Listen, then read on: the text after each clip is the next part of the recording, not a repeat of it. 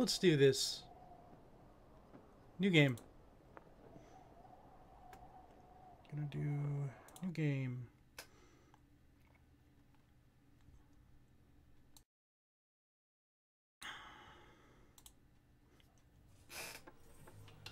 Let's see where this takes us.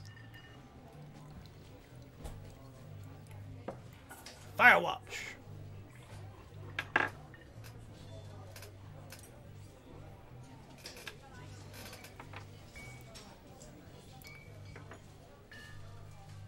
Ah, Boulder, Colorado, 1975.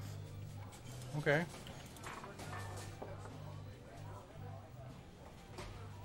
You see Julia. Okay. I see Julia. Click. She's about your age, late 20s, laughing with the well-dressed professors and grad students from nearby CU Boulder. You, Henry, are out drinking with your pals. Yeah. Sounds about right. You are drunk. You're pretty. She says coolly. You're pretty, she says coolly. You are not. You are a future hangover. What? You reply confused. Someone should buy you a cheeseburger, she says. She flags down a waiter, and 1 week later, you are Julia's boyfriend. Hell yeah! All I had to do was say you're pretty.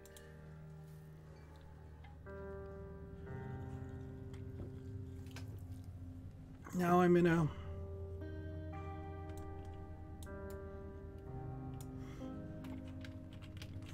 What are we doing? Backpack.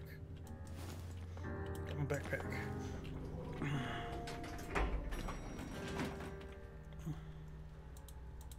All the buttons. Okay. Lighting's a little fucked up in this game. I don't think light works that way. Okay, so where am I going? Truck? Just throw it back there. Fuck it.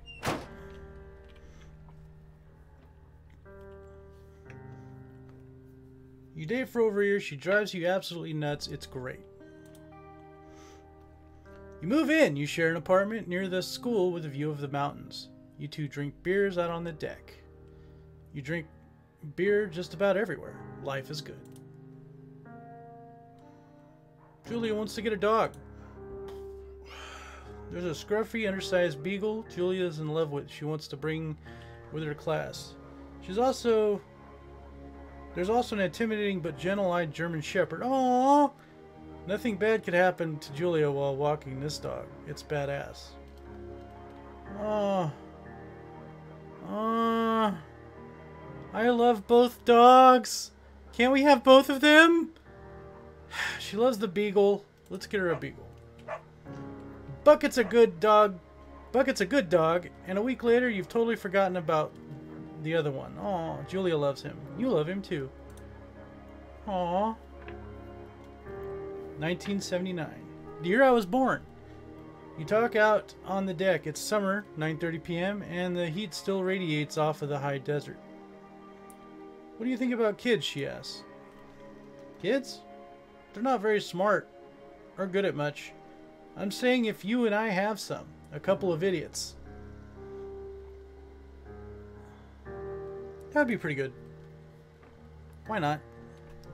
In that case, we should probably get married. Yeah, I like that, you say. These kids are going to be screwed up enough. It's probably for the best their parents be hitched.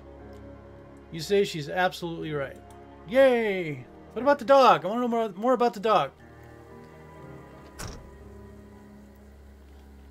Oh, well, we're doing something. Do I have the backpack? No?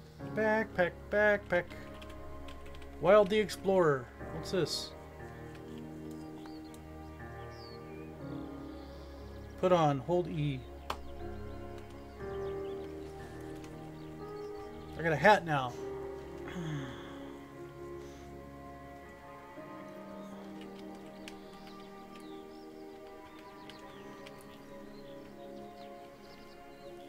Going hiking. Backpack, backpack. Aw.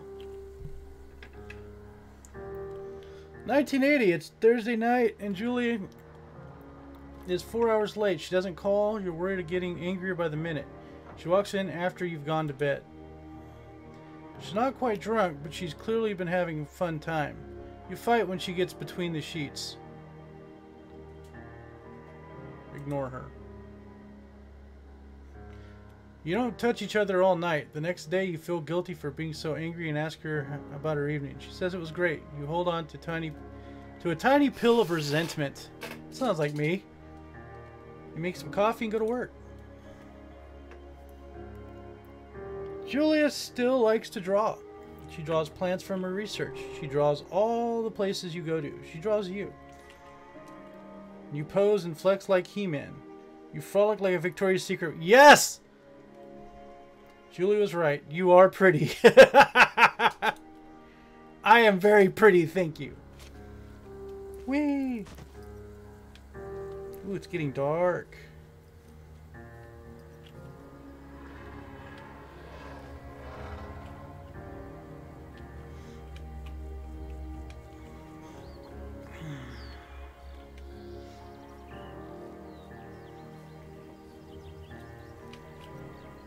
Two Forks Lookout Tower, 8 more miles still. Spacebar. Look at that sunset. That's pretty. 1982. During the summers, you and Julie enjoy walking Bucket at night. There's a festival in town that brings folks from faraway places. One of them tries to mug you with a knife. Oh no! Bucket gets kicked. No! Bud, fucking dog! Julie yells, gets flustered, and has trouble speaking when she is stressed. You confront the attacker. You scare him away. You beat his goddamn face in. Your arms are cut up, and you beat the guy to a pulp. You don't feel very tough. You cry your eyes out before the cops show up. Julie asks to take a different path from that day forward. You say okay, but don't want to go that way either. From then you walk by the river.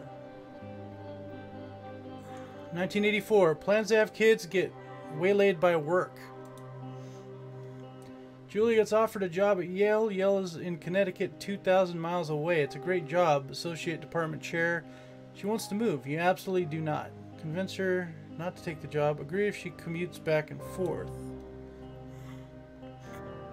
You ask her if she'll commute back and forth. You don't want to move to Connecticut.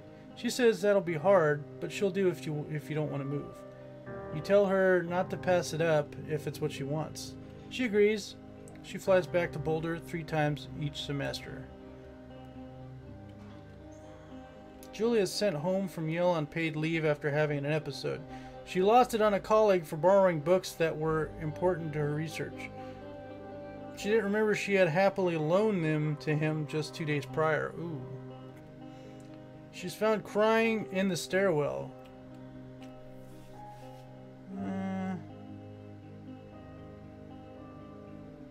You say that maybe you guys should talk to someone about it. Yes. After seeing multiple doctors and having many tests, they are worried that Julia might be suffering from early onset dementia. She is 41. Oh shit. You both decide to keep it secret for now.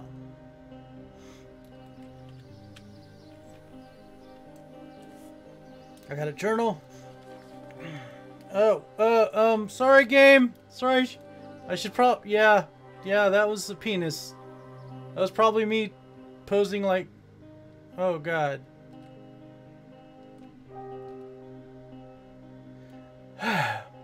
Alright. Bucket is getting older. Julia comments that it's kind of nice because he gets in less trouble around the house. A week later, she goes back to the university. Julia's affliction gets worse. She can't remember things in class. Her research is in shambles. She drives her car to the next town over for no particular reason and has to be brought home by the police. She is devastated. She is sent home on permanent medical leave. Aww! Some days you get the Julia who calls you a dope and your unborn children are little idiots. Other days you get a stranger. She pulls you into bed to make love. After 5 minutes she goes into panic, believing her dad is at the door. Oh no.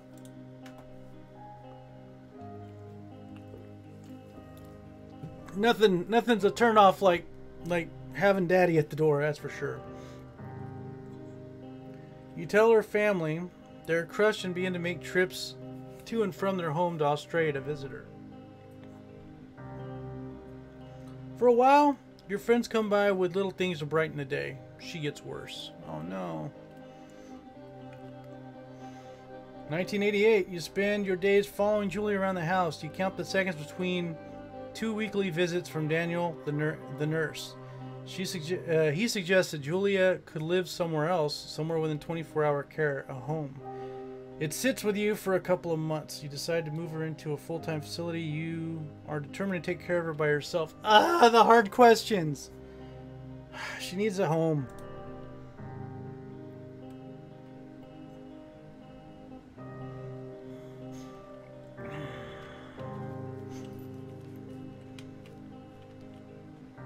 Why are you doing this to me, game?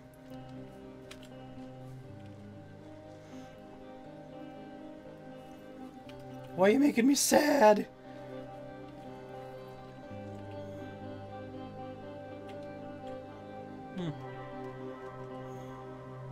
Hey, come here. I'm gonna eat you. Nom nom nom nom. Wait, what the fuck? Her family agrees with your decision. You find a fantastic place in Boulder and move her there. You see her every day. Then every other day.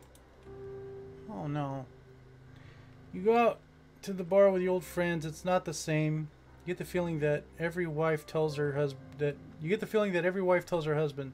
if you ever put me in a home like Henry did, I will cut your balls off. You slowly decide to not see your old friends that much. 1989, Julia's sister Susan moves to Boulder to be close to her. She visits her every day. You go with her some of the time. Susan buys you an old typewriter and urges you to use it if you won't see a therapist. You won't. You've always really liked Susan. Oh no, I see where this is going. Months go by, Bucket dies. Aww. Julie doesn't remember him when you tell her. Sometimes it takes her a minute to lock in on you. In the back of your mind, you believe it's because you see her less and less. And seeing her less and less makes her forget you more, you think.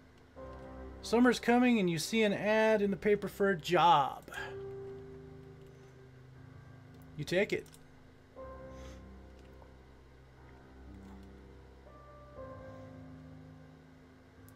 Gotta remember the good times. Not always the bad times. Even though that is a shit show. That's sad. Oh. Look, I'm here! Enter the lookout tower. Shh.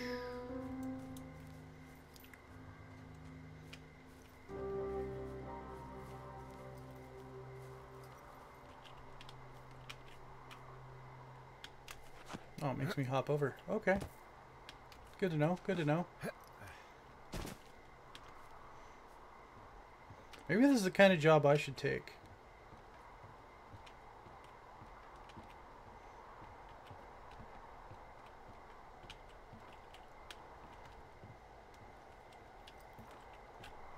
Oh man, there's like no windows here. Everything's boarded up.